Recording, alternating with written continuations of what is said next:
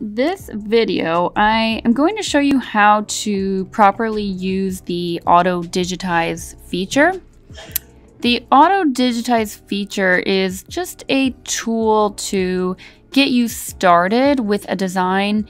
It is in no way a one-stop click to create a digitized file.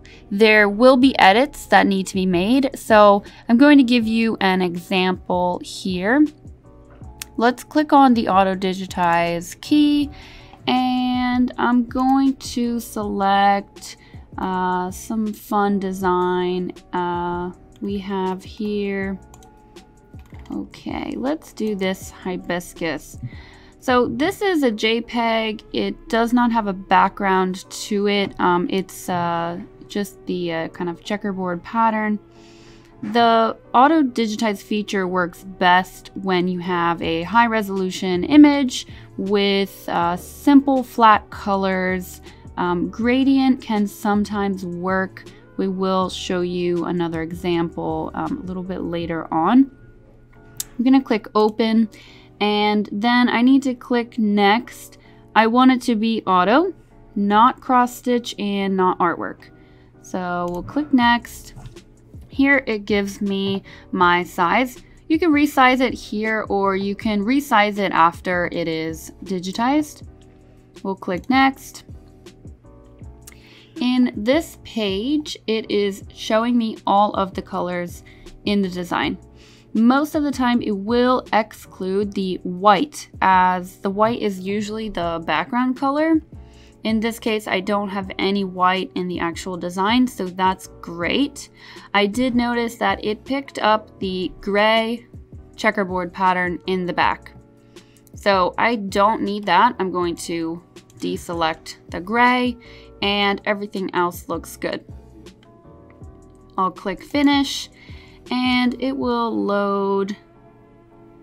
You can see at the bottom of your screen the progress. It does take it just a couple seconds to load.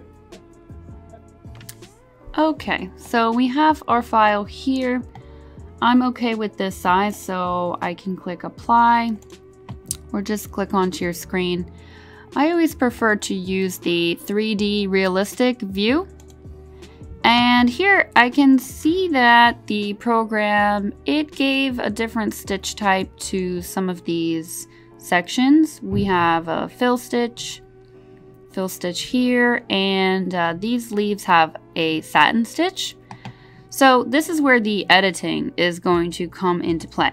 Now with Chroma Plus or Luxe, you have the convert to option. The convert to option works in this way. I can select each shape, so I can select all of them at the same time, and we will right click and convert it. So let's convert them to a complex fill, and now they match these other leaves. If I wanted these actually to stay a satin stitch, I can then just select the other leaves here and convert it to satin. So it depends on what look you want to go for. Now, if I'm using Chroma Inspire, you do not have the convert to option. So this is where you would have to do some redrawing and digitizing from scratch. So at times the Auto Digitize feature is really creating the same amount of work as if you started from the beginning. So most of the time I do like to use the backdrop tool when I make designs, especially if you are using Inspire. That way you can designate the stitch type to each section from the beginning. So if you're using Plus or Luxe, we can convert these sections. Let's say I want the entire design to be a fill stitch. I can select everything and convert to complex fill. The other thing I do want to look at is if I zoom in I can see a couple of rogue stitches down here. So let's select this shape and let's look at our stitch tool. Now it seems like these might be jump stitches. So the machine is jumping from one section to another. I really don't need these in here, and so that would be something that I would need to edit out. So again, there is a lot of editing that needs to go into the Auto Digitize feature. Now, let's say I want to check on my inclinations, and the inclination is the direction of your stitch. So on this shape here, we can see the direction of stitches go a little bit diagonally. That looks good to me. I'll keep it this way. It's the same here, and it matches here as well. If maybe on this smaller leaf, I wanted to change it to more of a side-to-side look, you can edit your inclinations by dragging the yellow line to a different direction. Another thing that we might want to edit is the density. And the density here, it will usually set it at an automatic 0.5, or in this case it went to a 0.4. We can see that here on our right hand side menu.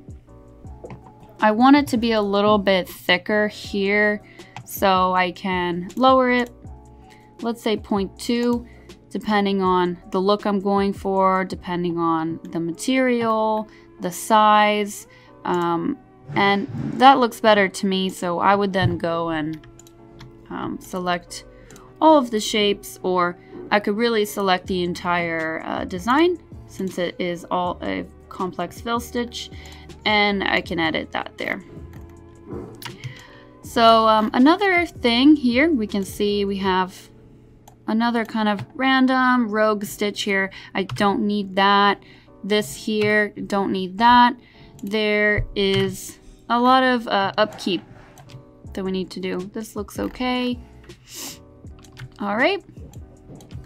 So that is the Auto Digitize feature.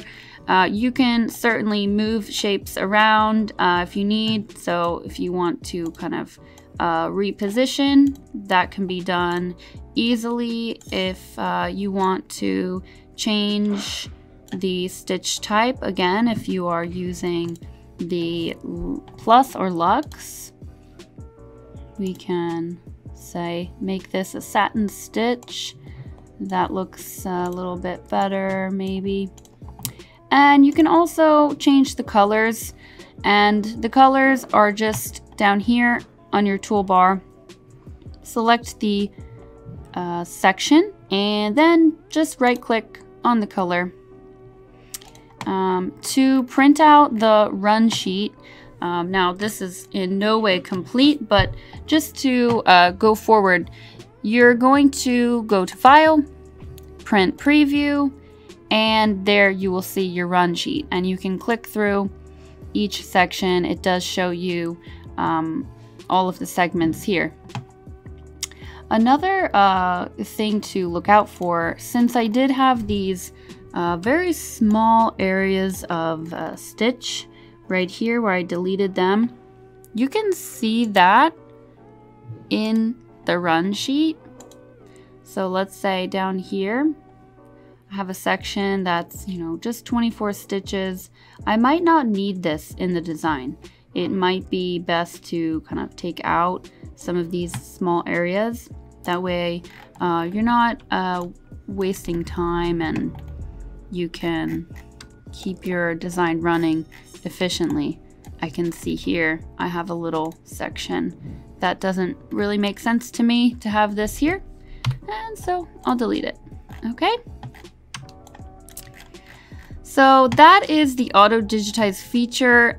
We will have another video coming up next to show you a different example of how to use the Auto Digitize option.